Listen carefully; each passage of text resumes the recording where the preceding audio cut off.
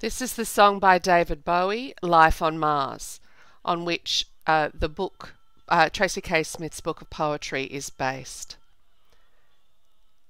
In this particular poem, Don't You Wonder Sometimes, Smith employs that idea of the nexus between heaven and earth, otherworldly and worldly, the limited and unlimited, the real and the unreal.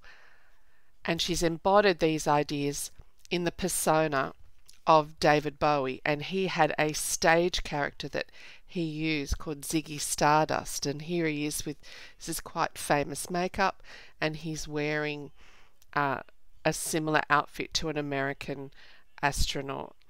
And so you have this idea of David Bowie embodying the otherness, the stranger in our society. Smith melds the personal, public and collective experiences and identities in this particular poem, and she does what she does it so well, this leaping between time and between experiences. The temporal boundaries of time and place are also defied through several vignettes. Smith again references a retrospective view of the future. The future isn't what it used to be. So the idea of this particular quote is that what they'd imagined for, say, 2020, or people who were living in 1980s had imagined for 2020, was actually quite different. So the future of 2020 isn't what they imagined it. The poem is structured in open form with 3 sections. There's abstract diction with no set meter and obvious use of enjambment. The voice of the poem alternates, so it's between a very personal speaker and also a more public persona. The sound of the poem is euphonistic, in other words, it's quite pleasing to hear. The poem explores a personal perspective of a very public entity, that is the Ziggy Stardust persona of David Bowie. Smith melds the personal, public and collective experiences and identities, and in doing this she reflects her postmodern zeitgeist through the changing meta-narratives. And of course that refers back to Lyotard. So she's challenging the set understandings of the set paradigms. And she's exploring the other in society, such as Simone de Beauvoir. He's groundbreaking in an otherworldly way, thus his acceptance in mainstream was an indication of collective enlightenment. And of course this acceptance of the other comes from Simone de Beauvoir. Down the bottom of this slide I have a link to a documentary about David Bowie if you're interested in learning more. He's actually a really interesting historical figure. In the poem, when reflecting about the poem, Smith herself stated that poetry as a form is comfortable with expansion from the personal to the cosmic. So she says that poetry is mostly akin to the logic of our dream lives. She's basically saying that a poem is like a dream. She says, I think poems trust that quick associative leaping, that disruption of the ordinary. In Don't You Wonder, Smith leaps from one glistening star to another, from outer space to the genius of David Bowie. It found new readers after Bowie's death as it circulated online, passed from one mourner to the other, and it actually this particular poem went viral after David Bowie died. Smith states, Bowie, I want to believe you. I want to feel your will like the wind before rain. So there's this idea that he's this refreshing, this kind of benevolent figure. Smith says, a poem gives me a chance to have an encounter with a feeling, with an experience, with a wish, and with an idea. When that poem becomes useful to other people, I was grateful. So this is reflecting on when this particular poem went viral.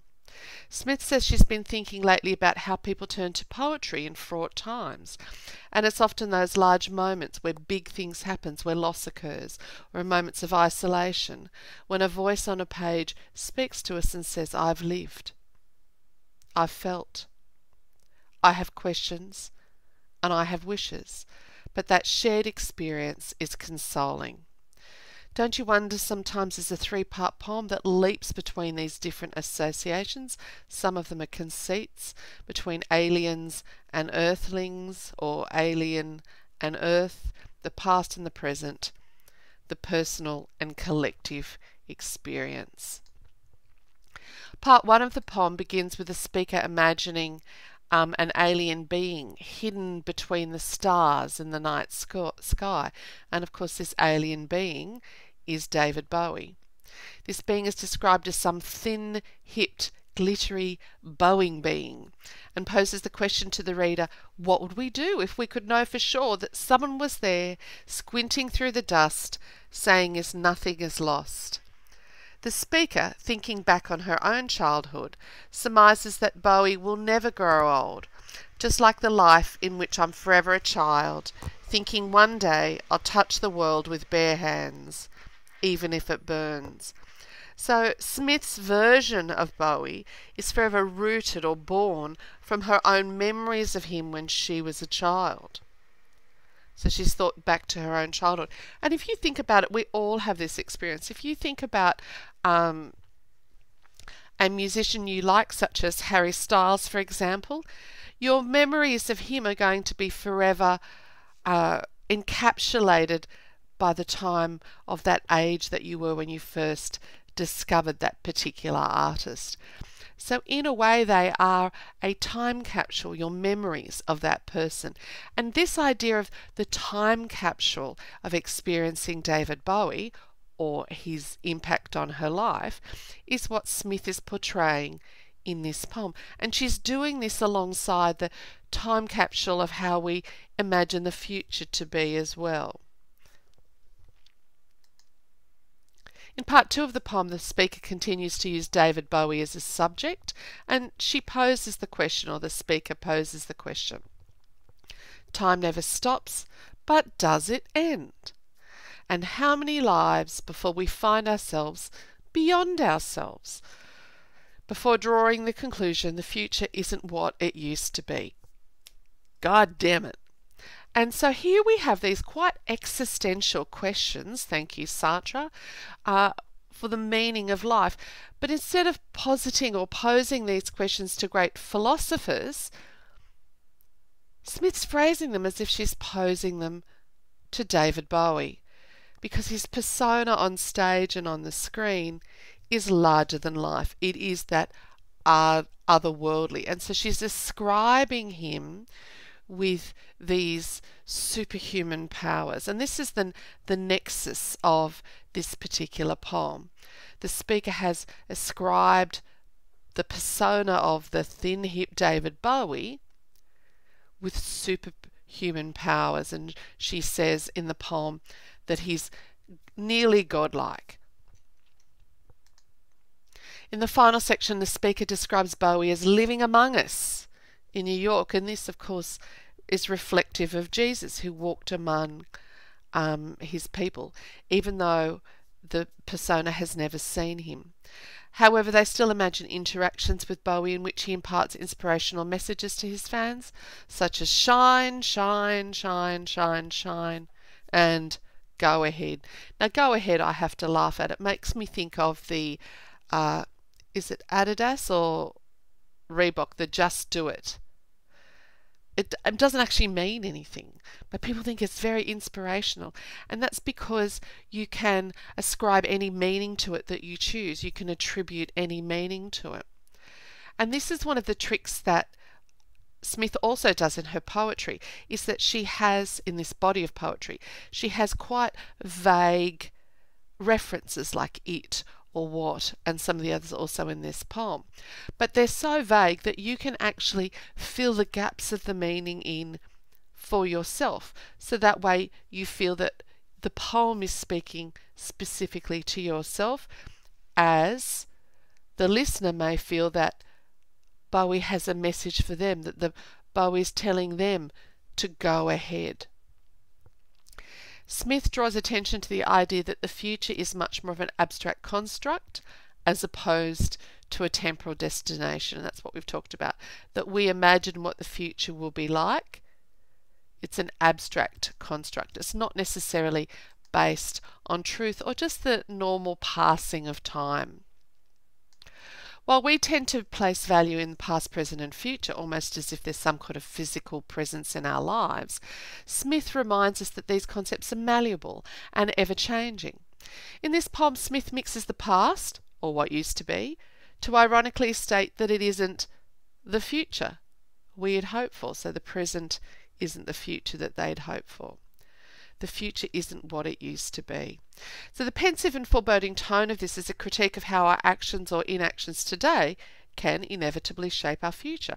And for people living in 2010 or in 2020 facing environmental destruction, it's a chillingly relevant statement. So whatever the concerns are of your time will be reflected in your visions of the future. And this is one of the reasons why this poem is considered to be speculative fiction under that broad umbrella of science fiction. It is speculative fiction. It's speculating about the future. So she's reflecting on the past speculation of the future. So that's just going to fry your brain there. Let's keep going.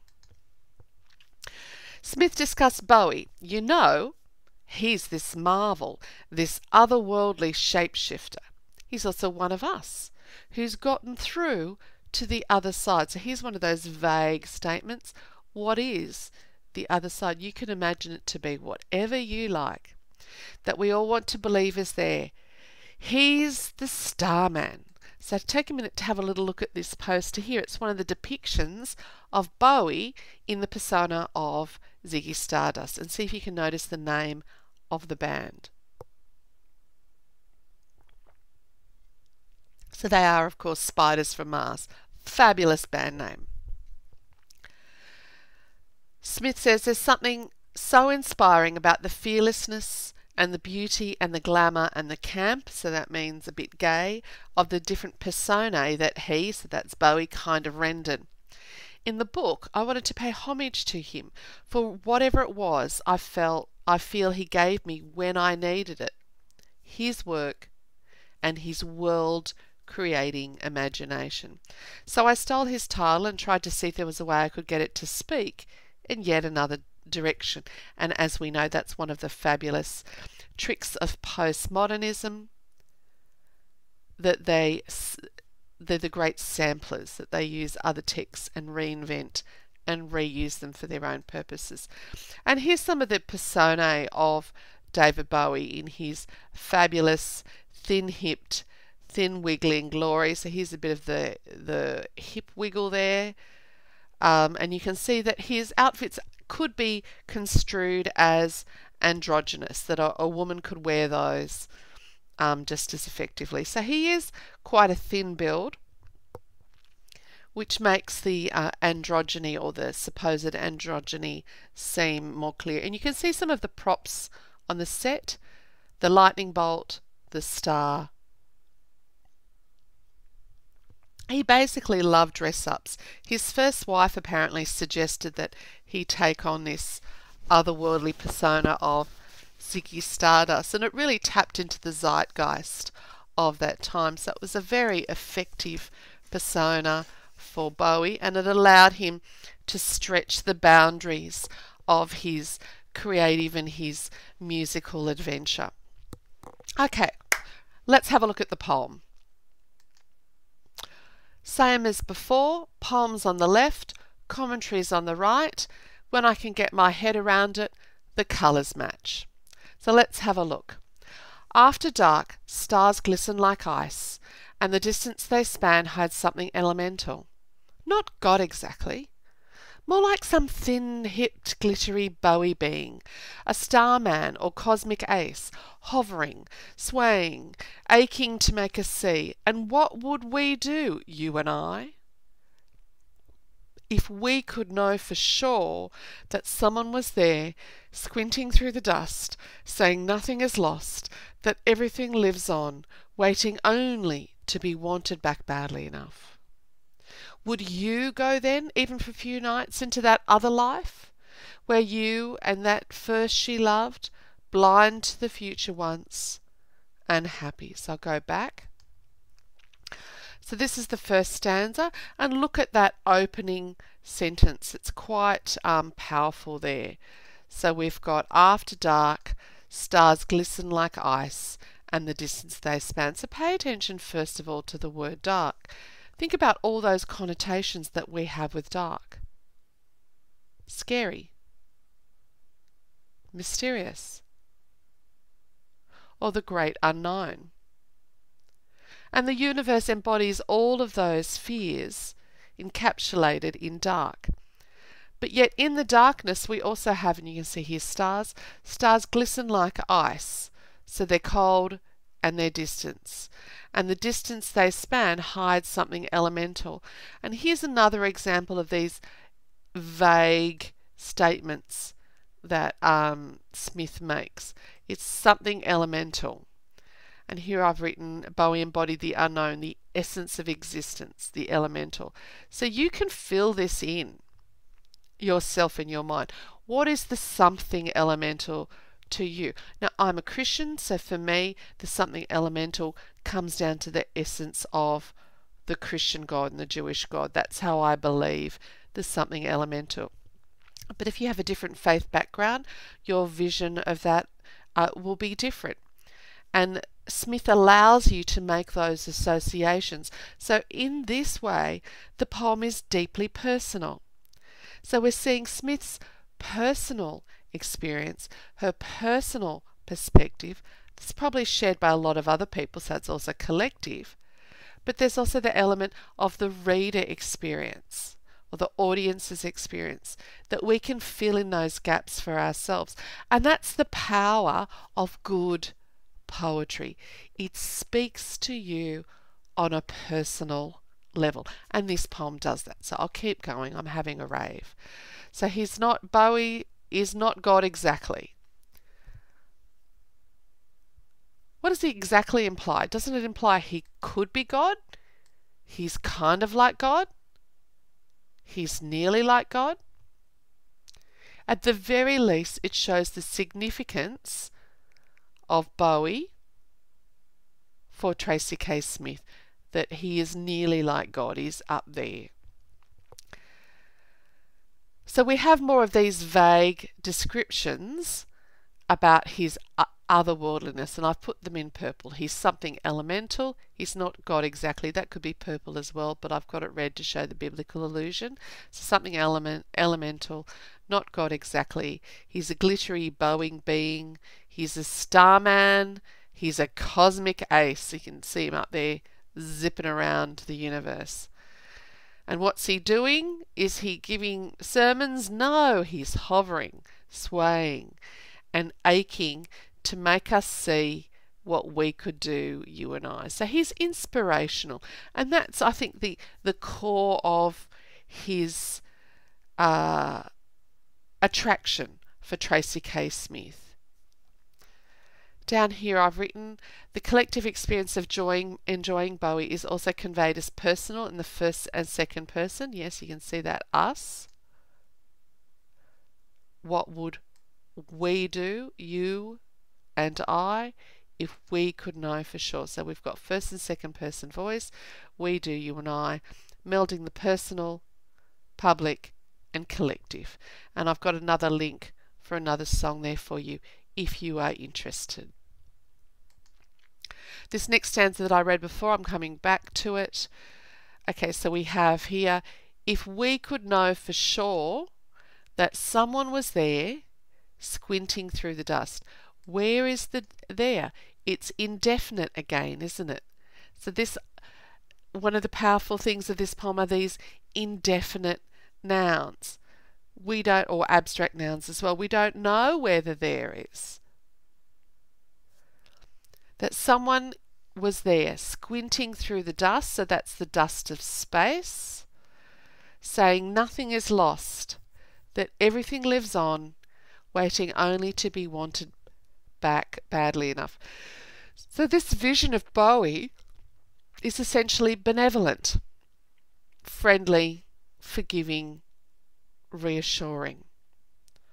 And we've got the first person voice there again, and second person. Would you go then, even for a few nights, into that other life where you and that she loved, blind to the future once and happy? So in this stanza, we've also got this idea of the temporal distortion, the distortion of time. So like the red dust of Mars, we can't quite see just yet.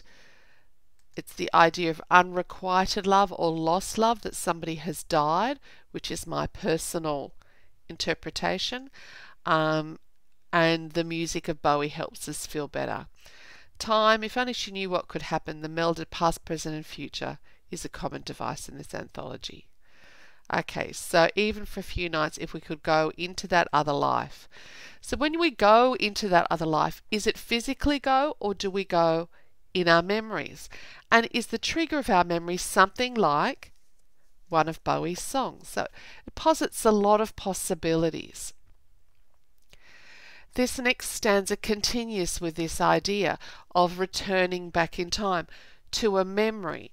It's a journey, a temporal journey, that she bends temporality in space and time. So the speaker remembers, would I put on my coat and return to the kitchen, where my mother and father sit waiting, dinner keeping warm on the stove? So this is her memory. And because of her memory of Bowie is encapsulated in this time, Bowie will never die. And Smith says, Bowie will never die. Nothing will come for him in his sleep. So this is assuming someone she loved has died in their sleep. Nothing will come for him in his sleep, or charging through his veins.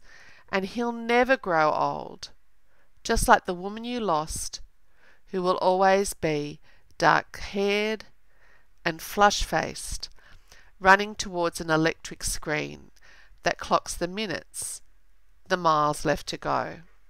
Just like the life in which I'm forever a child, looking out my window at the night sky, thinking one day I'll touch the world with bare hands, even if it burns. In these two stanzas, Tracy has two vignettes. I'll go back one stanza now. So here's the first vignette. Would I put on my coat and return to the kitchen where my mother and father sit waiting, dinner keeping warm on the stove? So this is this moment in time, isn't it? So it's a vignette of her childhood where Bowie was mixed up with memories of domestic security and happiness. So Bowie will never die because his memories will never die. Nothing will come for him in his sleep or charging through his veins, and he'll never grow old because he's immortalized through film and videos, just as the woman who's lost is also doesn't get to go grey because she's immortalized as dark-haired, so she hasn't aged. So just like the woman you lost, who will always be dark-haired and flush-faced, running towards an electronic screen that clocks the minutes, the miles left to go.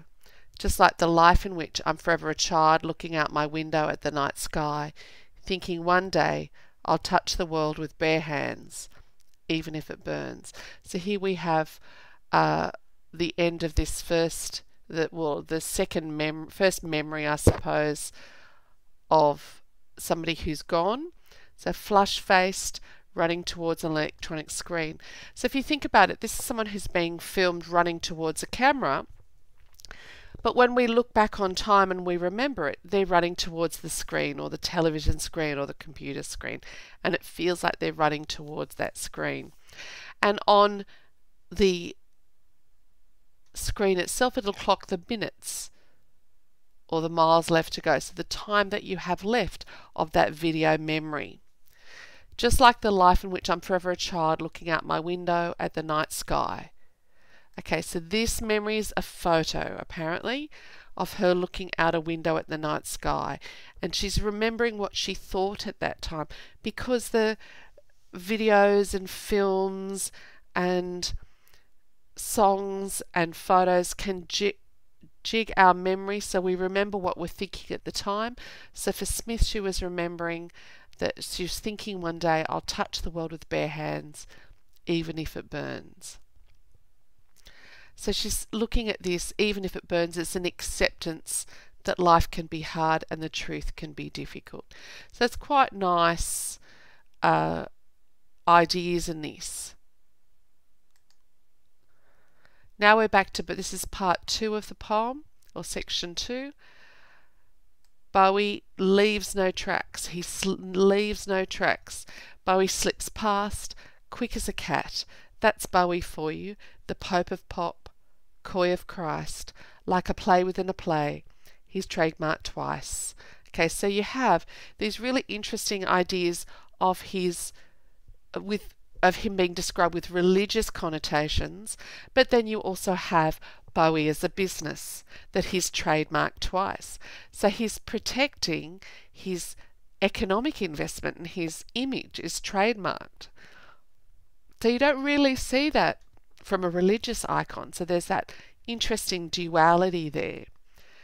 And he's got these mythical ability. He defies logic. He leaves no tracks. He slips past, quick as a cat. So again, he's this superhuman persona. You know, he's like the Pope, Catholic Pope. He's coy as Christ. He's like a play within a play. This has got to do with the elements of his performance, the misanabni. He's trademarked twice. That's a commodification. And then you have, again, more enjambment, where the sentence goes from one line to the other. So we'll get to that in a minute. But here I want to look at this trademark twice bit. And this is a part of her, apart from the pop references that are clearly part of her milieu, you also have this idea of commodification and, you know, the economics of it. So that's definitely a contextual reference as well. I'll put these two together because they're shorter. So we've got more little vignettes. So, sorry, we'll go back to the enjambment. The hours plink past like water from a window air conditioner. We sweat it out. Teach ourselves to wait. Silently, lazily, collapse happens. But not for Bowie. He cocks his head, grins that wicked grin. Time never stops but doesn't end. And how many lives before takeoff before we find ourselves beyond ourselves, all glam glow, all twinkle and gold. And so you've got these beautiful word images, and again you've got more examples of euphony. Here we've got this visceral vignette that the time is, so you've got synecdoche as well, so mixed images. The hours plink past like water from a window air conditioner. We sweat it out. Teach ourselves to wait. So we've got the persona here as collective, waiting time out. Time's passing like water from an air conditioner. It's agonizingly slow. But yet if we go back to the stanza before, Bowie leaves no tracks. He slips past, quick as a cat. So he's defying logic. He's defying kind of earthly boundaries. He's moved beyond that. But the people watching him, listening to him, thinking about him, they're sweating it out in a room with a dodgy air conditioner. They're silently waiting collapse to happen. And this makes me think of the third law or second law of thermodynamics. So where everything suffers entropy and eventually collapses and falls apart. So it's kind of the end is nigh kind of idea. So collapse is coming, but it's coming silently and lazy. But not for dear old Bowie. He's superhuman, remember? He cocks his head, grins that wicked grin. Okay, so again, it's this otherworldliness. He defies the boundaries with his frenetic energy and his positivity. Time never stops but doesn't end. How many lives before takeoff? So this is interesting that Smith is using here the takeoff for death, but she's using a image of astronauts, of the spaceship taking off. So is she implying here that in our deaths we take off or lift off, that we go to the universe, and the Christian beliefs would align with that? So how many lives before takeoff, or chances of living before takeoff, before we find ourselves beyond ourselves? So this is idea of transformation at death, that we've moved beyond the earthly to the heavenly. Before we find ourselves beyond ourselves. So again, it's these indefinite ideas that Smith uses in order to allow you to fill the void. You can put the space in of whatever you want. The next poem, the future isn't what it used to be. Next stanza, oops. Even Bowie thirsts for something good and cold. So he's human. And this is the idea I spoke about in introduction before. Our predictions, our prophecies about today have not come to fulfillment. So our present environment isn't what people in the past had envisaged it to be. Even Bowie thirsts for something good and cold, and then we have this kind of earthly, very intimate scene, and then Smith expands. I wish you could see my hands. I'm doing jazz hands now. So Bowie starts small, fingers together, and then jazz hands. We've got jets blink across the sky like migratory birds. So we've got the intimate, the small, the earthly, and then we have these vast images across the night sky. And the jets are personified too. And they're blinking across the night sky. Does that align them to stars? Because stars blink as well. And we have this connotation that the universe is like heaven. It's like life after death. Again, it's continued here because we're migratory souls. So let's have a look at this again. In this bit, how many lives before takeoff, before we find ourselves beyond ourselves, all glam glow or twinkle and gold? The future isn't what it used to be. Even Bowie thirsts for something good and cold. Jets blink across the sky like migratory souls. So this idea of the spiritual capacity of the universe or the sky. Then now we come to the last section of the poem, section 3, and we've gone from these quite metaphysical concepts of bending time and the importance of memory in encapsulating or freezing a memory or an experience. And then we've got in this section 3, we're starting with the very, very personal, the very, very tangible, and very much an experience that's rooted in time and place. Bowie is among us, right here in New York City, in a baseball cap and expensive jeans. So here he is here in a baseball cap, don't know how expensive his jeans are. What's he doing? Something extraordinary because he's a mythical creature? Nah, he's ducking into a deli. So it's fabulously ordinary. I mean, our delis are in supermarkets, but generally, he's going to buy a bit of cheese, maybe some ham, maybe get a fresh bread roll. He's just an ordinary bloke. So it's this idea of the humanity or the humanness of Bowie that's coming out in this scene. And again, it's another nice little vignette. So Bowie's among us. That implies that he's a bit like Jesus on earth. He's gracing us with his mythical presence, but he's in a normal earthly form. He's ducking into a deli, flashing all those teeth at the doorman on his way back up. So not only is he normal as, but he's flashing his teeth at the doorman. He's a normal bloke.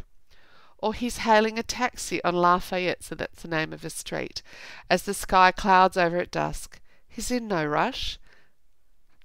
Doesn't feel the way you think he feels. He doesn't strut or gloat. He tells jokes. So this is about his humanity. He doesn't feel the way you think he feels. So it's this, our projection of Bowie doesn't necessarily align to the reality. I've lived here all these years and never seen him, like not knowing a comet from a shooting star. And again, we've got this earthly common day experiences explained with the universe. But I'll bet he burns bright, so a shooting star does burn bright. And a shooting star does drag a tail of white hot matter. The way some of us, and now we've got this fabulous image, and there's a bit of satire here, the way some of us track tissue back from the toilet stall. Oh my gosh, that's such a letdown. So we have this fabulous image of Bowie in his extraordinariness, and then we've got this very ordinary base, kind of disappointing image of us dragging toilet tissue behind. It's got stuck in the back of our jeans or something. So we're very, very human. We're very, very limited and flawed. But no, not Bowie. He's special. So here, he's got the whole world under his foot. And we're small alongside. So again, so we're small here. We're small here. Though there are occasions when a man his size can meet your eyes for just a blip of time. So it's this idea of when she's right, size she means his importance. So, you know, the great meets the ordinary. The extraordinary meets the ordinary. So it's this nexus, these series of contrasts that Smith builds up through this lyric poem. And send a thought like shine, shine, shine, shine, straight to your mind. And we've talked about this before, very vague thing. Just be the best you can be, shine. Bowie, I want to believe you. I want to feel like your will, like the wind before rain. So this is quite a personal address to the persona of David Bowie. The idea of the wind before rain, I don't know if you've ever noticed it. I grew up in the country, so you can smell rain. You just have to pay attention. And it's that really refreshing smell, and it's a promise of good things to come, that it's washing away bad things. So I want to feel your will like the wind before rain, the kind everything simply obeys, swept up in that hypnotic dance, as if something with the power to do so had looked its way and said, go ahead. And again, you've got this indefinite thing. So I'm going to read over here. The legend of Bowie gave the impression that he was bigger than normal. His impact on an ordinary person is also metaphysical. The speaker posits that he can send a positive message to a person like a kind of life coach, straight to your mind, to metaphorically be like a star in order to shine. The implication is that the speaker can choose to do this, but they're limited by their own doubts. I want to believe you. This idea of Bowie's godlike influence in the final line of the imperative command is, go ahead. What to do? What is up to you? So you choose what you're going to use the go ahead for. So Bowie's watching you, peeps. Go ahead. Shine, shine, shine.